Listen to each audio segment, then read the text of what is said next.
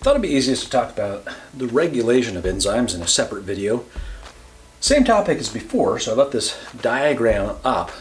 Remember, enzymes continually get reused. These are powerful tools in the body, and they're important. But we need to regulate them because, like I drew the analogy before, these tools, you don't just want to keep going. Shh. You don't just leave them on, right? You can't just leave this enzyme on all the time. You don't just leave this going all the time and then just kind of poke it around into different screws. That's not how tools work. So just like this, we need to be able to turn these enzymes on and off. There's a few ways that we could regulate enzymes. And the first one, probably the most obvious, just don't make it at all. And this is part of the differentiation of our cells. Why is a liver cell different than a heart cell? Well, partly because it makes different enzymes. It expresses different genes. So we don't make enzymes that we're not going to use. So that's important. That's part of how we control where certain chemical reactions are going to occur in the body. We can also destroy it. So once we're done with it, just break it down. That happens in the stomach. We use those enzymes to digest proteins. They get flushed out into the small intestine, and then they're deactivated because they don't work in the pH of the intestines, and the enzymes in the intestines actually destroy and digest them. So we could just break it down. A little more elegant solution, though, is just to change the enzyme itself, specifically the active site. Remember this part that fit the substrate? There's a couple ways we could do that. A lot of drugs target, in particular, enzymes just by blocking them.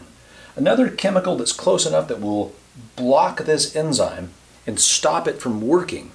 And that's one way of changing the active site. Another way, a little more common in the body, is to alter the active site by adding a chemical to the enzyme itself. So a common one is a phosphate group, which has negative charges on it. And as you can imagine, adding a chemical to a protein is going to change its shape a little bit, and that might alter this active site enough that that enzyme stops working. Now, different enzymes operate differently in this regard. Some are activated by adding a phosphate, and others are turned off by adding a phosphate.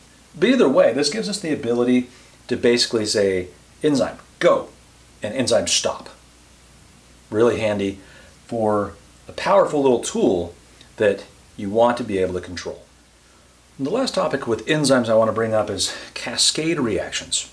They're called cascade reactions because of the way they resemble a waterfall. I don't know if that's a great illustration of a waterfall, but you got these rocks and the water falls down and cascades from one rock to the next rock to the next rock. So in that sense, enzymes working together are kind of like that. Very often enzymes work as teams rather than solo. Just like you couldn't cook an entire dinner with one tool, especially not a garlic press. I don't know why I grabbed the garlic press. You need lots of different tools to complete the task. Same is true of enzymes. And so sometimes one enzyme will pass off its product to the next one, which becomes the substrate for that next enzyme, and they keep passing it along. It'd be kind of like a team approach to folding a paper airplane. Enzyme number 1 does one fold. Enzyme number 2 does the next fold.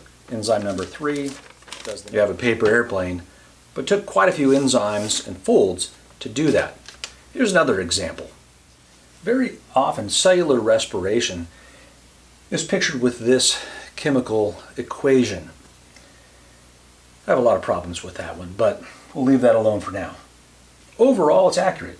You start with glucose and oxygen, and after chemical reactions happen, you end up with carbon dioxide and water. Well, one of the big problems I have with this is this arrow right here. This arrow kind of indicates this is one reaction.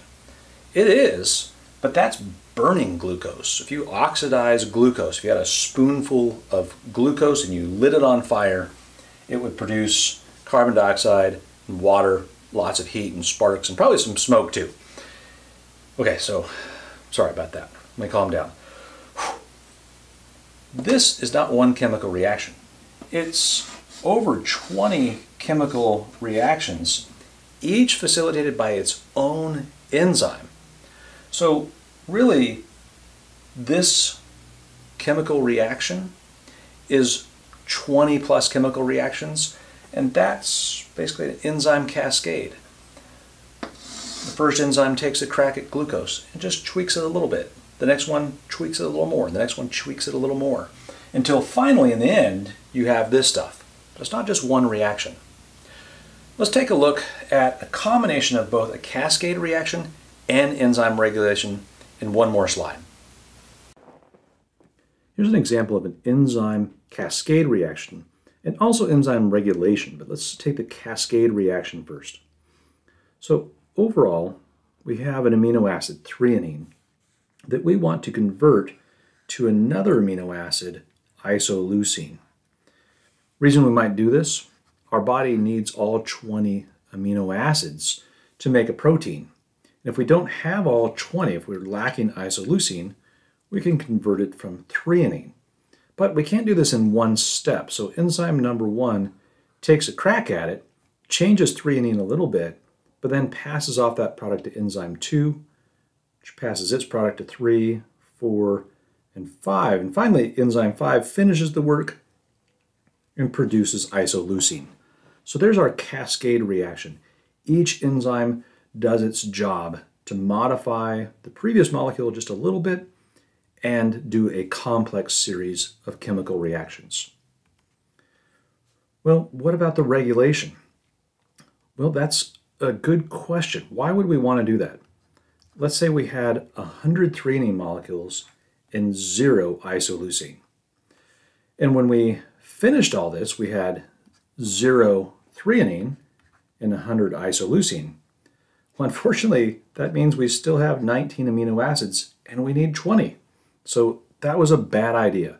We need to regulate the enzymes. So let's try again. We have 100 threonine. We convert 10 of them. Now we have 90. We have 10 isoleucine. We're getting a little bit closer. We kind of like 50-50, but we're getting close. Let's say enzyme number 1 here, there were 10 of those around. So isoleucine actually acts as the inhibitor. It binds to enzyme number 1 here on what's known as the allosteric site, just something that's not the active site, changes the active site so it turns it off. And so now we only have 9 of those enzymes in activity. There are only 9 of them doing something.